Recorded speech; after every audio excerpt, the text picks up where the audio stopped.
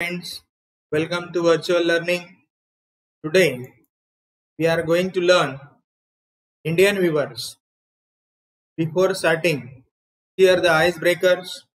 Friends, in our India, you quite familiar with artisans. Different types of artisans are there. Here the artisans are also called craftsmen. They are creators of diverse goods and use their hands to create unique, functional, and also decorative items using traditional techniques. Now complete the web. Here, different types of artisans are there. One is given to you, that is goldsmith. Another one, blacksmith. Another one, carpenter, cobbler, weaver. These are the artisans.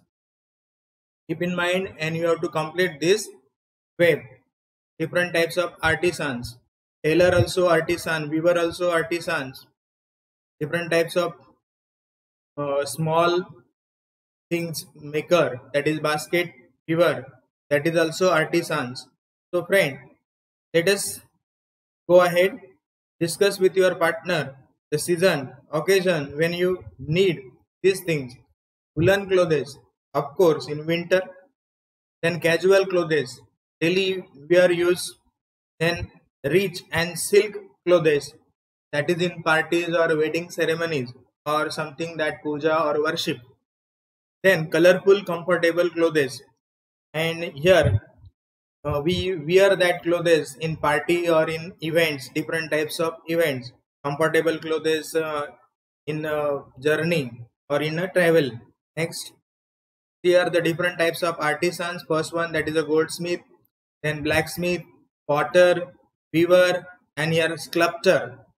Artisans are there. Here, let us play a game. Here, one word, one sentence is given for you. That's here. One who waves is a weaver. We call that person weaver. One who plays is a, of course, player.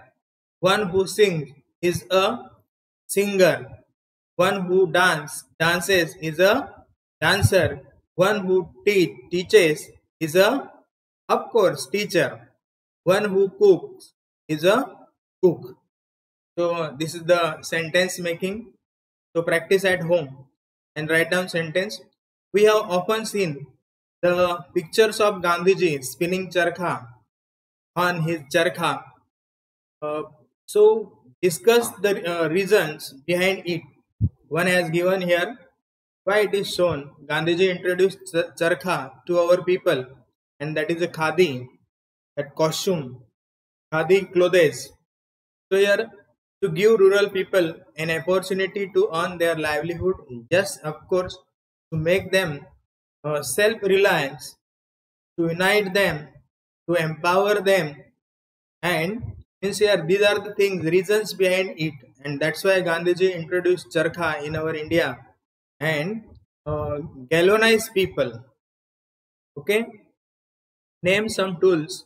Here, tools of weavers. Weaving, one type of that weaving thing, that weaving clothes. So loom is instrument for weaving. Then again here, some needles are there. Needles also, that is instrument of weaving. Then some combs, then some sticks, bamboo sticks also, that is we use for weaving. For example, as the woolen sweater that is woven with the help of sticks. Then here, name the types of yarns used by weavers. Different types of yarn that is used by the material. First one, linen material. Second, cotton material, that is using the charkha of spinning, that khadi type cotton. Then woolen material, woolen also, and silk also, that is particularly we got from silkworm. So silk also, these are the yarns, types of yarn, and with the help of weavers weave. So friends, today we are going to learn Indian weavers.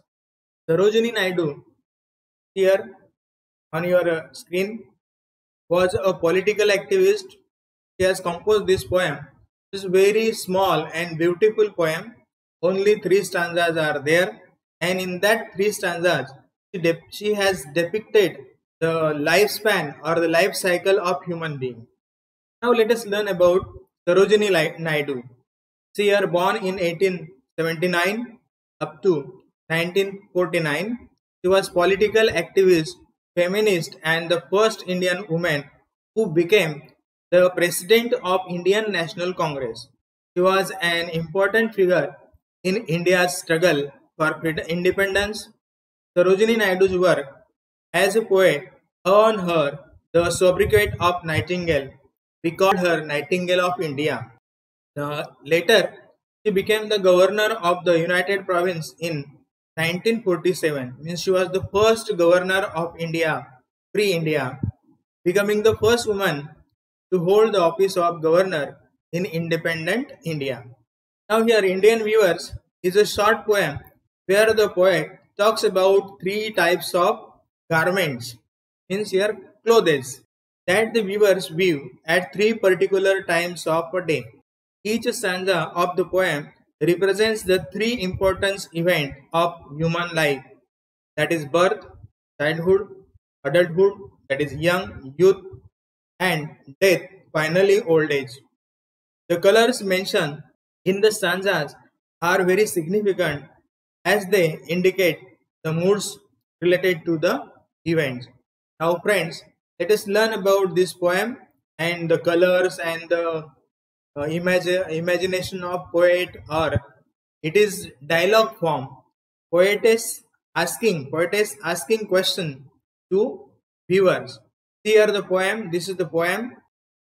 Only these three stanzas are there. This one first stanza. Here we will read first. Weavers weaving at break of day. Why do you weave a garment so gay? Blue as the wing of halcyon wild, we weave the robes of a newborn child. Second stanza. Weavers weaving at fall of night. Why do you weave a garment so bright? Like the plumes of peacock, purple and green, weavers we weave the marriage bells of a queen. Now see here the last one. Weavers weaving solemn and still. What do you weave in the moonlight chill? White as feather, white as cloud. We weave a dead man's funeral shroud. See friends, here only three stanzas are there, and some hard words that is on your left side. Halcyon, that is a bird, kingfisher bird, which has the bright colorful plumes. Here plumes, soft feathers, and last one shroud, that is the cloth which is used to wrap dead body. Is here last final stage, that is we can say kafan also. So friends, let us learn about this poem we have just read. Now see the explanation one by one. First stanza. Weavers weaving at break of day. Why do you weave a garment so gay? Now first, weavers weaving at break of day means starting of day, early in the morning, and poetess asks question to weavers, means what you are weaving. Why do you weave a garment so gay? Garments means here a cloth. Gay means here very beautiful, bright. Blue as the wing of halcyon wild. And how that garment is? Blue as the wing of halcyon kingfisher bird. And like the feathers of kingfisher means bluish. While we weave the robes of a newborn child. An answer given by weavers, that is what? We weave the robes of newborn child means a cloth that is for newborn child. It's a frock or something that's small cloth that for use for newborn child. It's very simple answer. Friends, in these four lines, is starting break off means starting of our life. Break of day means this is the symbolic meaning. Our day starts means it is a break. Our journey starts. Life's journey starts. So newborn child means from childhood means birth. Here it refers birth is the first phase of life. And in the first phase of life, that is very happy. That's why very gay, so gay, beautiful. And here, live as wing. Here, simile, figure of speech is also used here. Simile also, alliteration also, we will see later on in a one slide. So, this is the starting stanza or the first stage of life. Here, the next one, second stanza. Weavers weaving at fall of night. Why do you weave a garment so bright? Poetess once again asks questions to weavers. They are weaving. And what they are weaving at the fall of night. Now at the fall of night means after evening, night will come. And in that night, fall of night, they are weaving. And why do you weave a garment so bright? In that evening also, in night also, they are weaving garment, and that garment is so bright, very beautiful, and like the plumes of peacock. And how it is like the plumes of peacock. Peacock, here peacock. We know that peacock. Plumes of means here feathers of peacock means green and purple, purple and green. That purple and green, these two words that symbolize life. Green, life, and purple, that is the veins, color of our veins, blood. So here we view the marriage veils of a queen. Now what the answer given by givers? They are weaving marriage veils. Marriage veils means a costume for bride, costume for marriage, for bride, and for of a queen. So here marriage symbolize youth, is this period, fall of night, and here we people means human being work very hard. It's a full pledge. We are youthness and we work. Responsibilities are there, and in that responsibilities we accept. We marry. We just marry, and we take responsibility. Means here marriage veils refers to responsibilities. Here refers to youthness. That's why queen of for a queen. So in this stanza, whole stanza refers to youth, means responsibilities. That's why marriage. So very simple it is. Here the next one. Once last stanza. Weavers weaving solemn and still. What do you weave in the moonlight chill? White as a feather and white as cloud, we weave a dead man's funeral shroud. Once again, poetess asks question. They are weaving, and now how they are? They are solemn and still. Means they are very solemn, calm and quiet. Seriousness is there on their face, and seriously they are working. When they are working now, the moonlight chill means where midnight is there, night is there, moonlight is there, very chilled, cold environment is there, and in such an environment, they are weaving with serious face. And what they are weaving here? What do you weave here? Poetess asks this question in two stanzas. Poetess asks, why do you weave? Means there only why, WH question, why was there, and now here what do you weave? Means answer that is from weaver. She wants means poetess wants answer from weaver.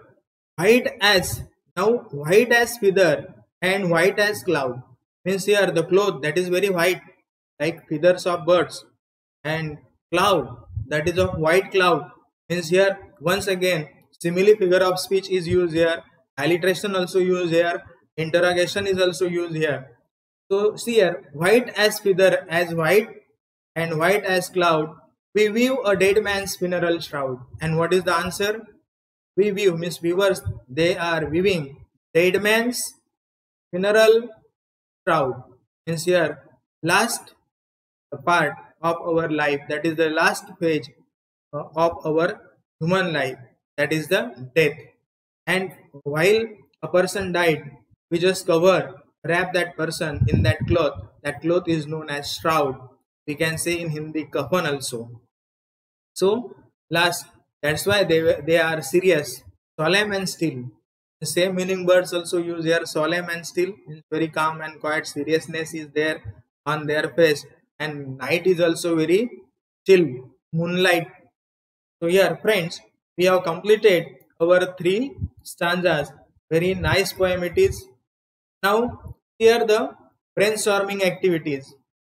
First one, Discuss with your partner about the following vocations: weaving, knitting, tailoring, and embroidering. Weaving, you know that about the weaving, that clothes or something.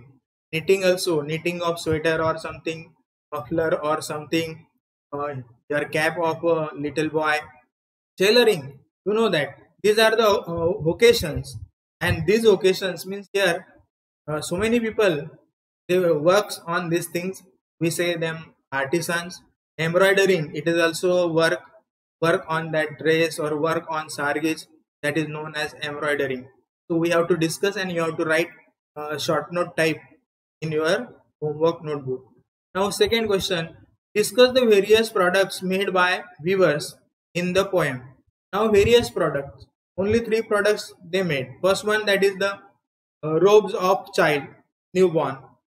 Second, that is the marriage veil of queen, that girl. And last one, that is the final cloth, that is the shroud. So here are three types of clothes and three different times of a day: break of day, fall of night, and midnight, moonlight. So you have to write in your notebook. Now see here the words in the three stanzas. Use here poem. Mention different types of a day. Complete the table. It's a very easy. Time of day: early morning, late in the evening, and cold night. Now words and phrases. Break of day, that is given to you. Now late evening, fall of night, cold night, that is moonlight. Now here weavers work. Weavers weave robes. Weavers weave robes for newborn child. Late in the evening means fall of night they weave, that is the marriage veils. And last, that is the shroud, dead man's cloth. Here we have completed this one. Now this table is very easy also. The poem reveals the three phases of life. I already told you that. Fill in the blanks with the fillings of that colors appropriate to the phases of life. Phases of life.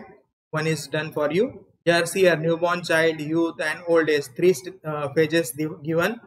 Color blue. First one blue, and second here youth, that is purple and green. In old age, that is white as cloud and feathers of birds. Then filling, hopes and expectation, blue colors means starting of life, that is hopes and expectation. Purple and green, that is once again life, represent life, responsibilities, that is marriage at that time, youthness. And last one, that is the here last color, that is the white color. Here the end of our journey, our life, they think. And their viewers were very solemn and still. So in this way we have completed this one.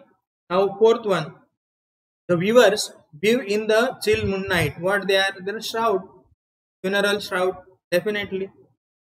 That is the last cloth, dead man's cloth. Now we got the two words used to describe the viewers in the last stanza. Here also state their importance. Two words, that is solemn and still. Seriousness is very important. Last stanza, that refers to the final stage of our life, that is the end of our life. That's why seriousness is there. Then again, next one, express your view about the present condition of viewers. Now the present condition of viewers is not good, because we know that so many machines are there. We replace that things. No one is using khadi or no one is using that handmade things, handicraft. So that's why their condition is very poor or down. Then what we have to do to improve their condition? In next question, describe in your own words the steps or measures that can be taken to solve the problems of the viewers. Now here this type of questions will be there for your personal response questions. So you have to write what measures. You will promote khadi, use khadi. With the help of student, we will just organize a campaign. We run a campaign. We introduce khadi to people, importance of khadi, and we use the handmade things, that is a handicraft craft work. So in this way we promote. In this way we promote. We make people aware about these things and try to improve their conditions. Okay, these are the measures you have to write in personal response type questions. That will be for 2 marks. Express your own views and opinions from the viewer's point of view. Now, viewer's point of view here.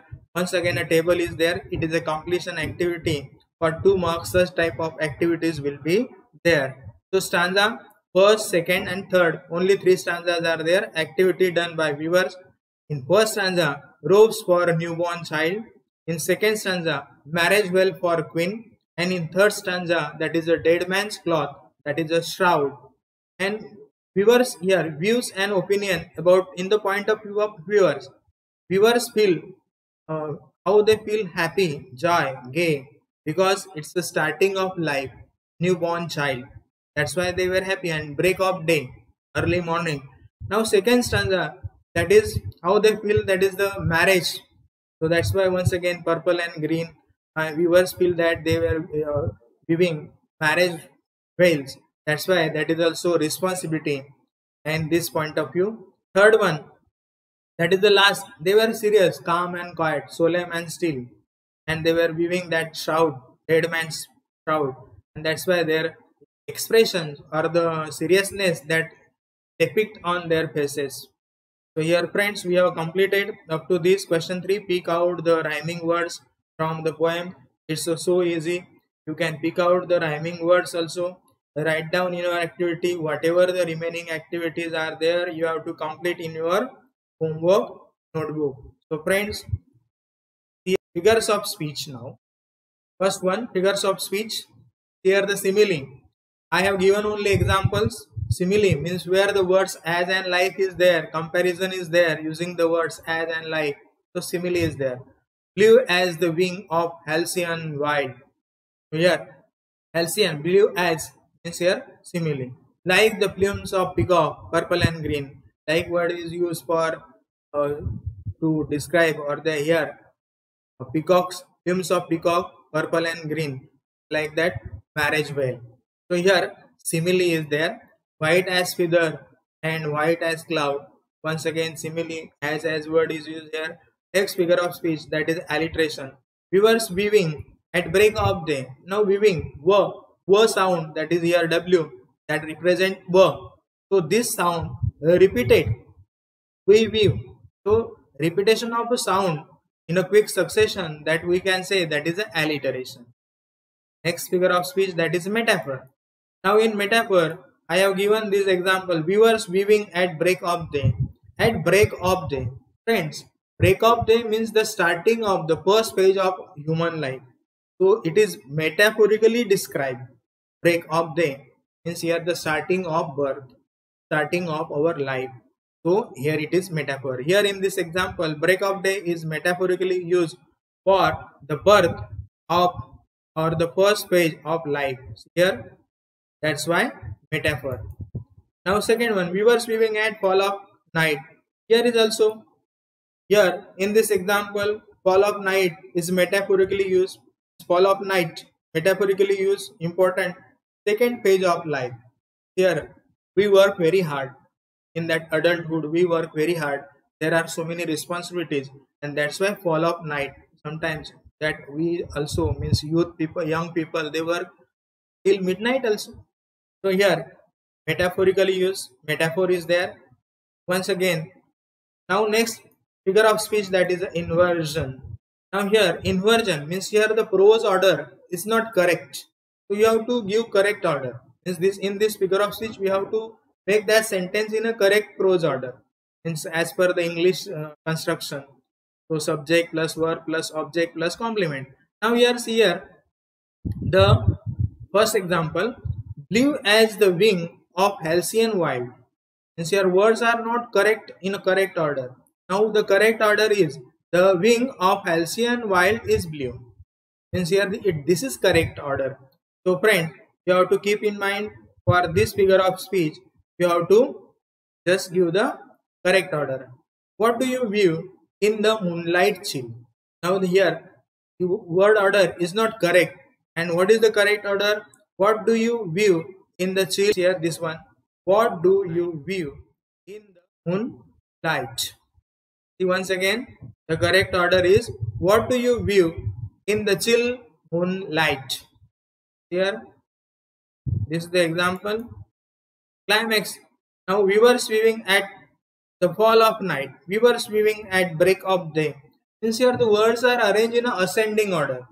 Means when words are arranging in a ascending order, means their tone, importance from low to high.